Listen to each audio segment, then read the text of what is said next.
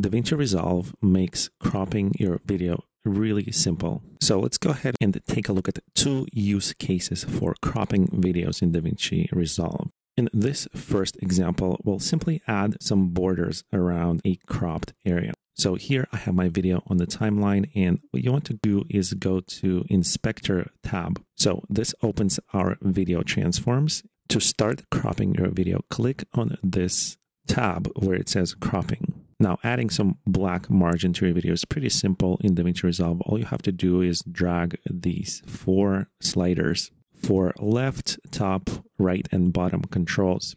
Now, you might also want to enable anchor point by clicking on this button just to see how this new cropping area relates to the original video. And so if you rotate the video using the anchor point, you'll see that it's the cropped area that is being rotated. Now you can drag and drop the cropped area to position it anywhere you want inside your video.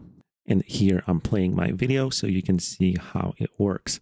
Now you can add the feather effect to your cropped area, which will add blurry edges to it by using the softness slider over here. So moving it to the left will add an inner shadow, and moving it to the right will extend the cropped area outside of its border. So now I'm going to play the video, and as you can see, we have soft edges around the cropped box that we created.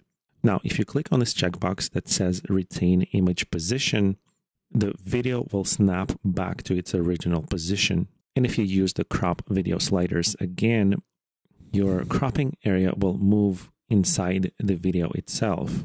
Now, it looks very similar to the previous effect, but it's actually slightly different. As you can see, the box is moving inside the video itself without moving the video.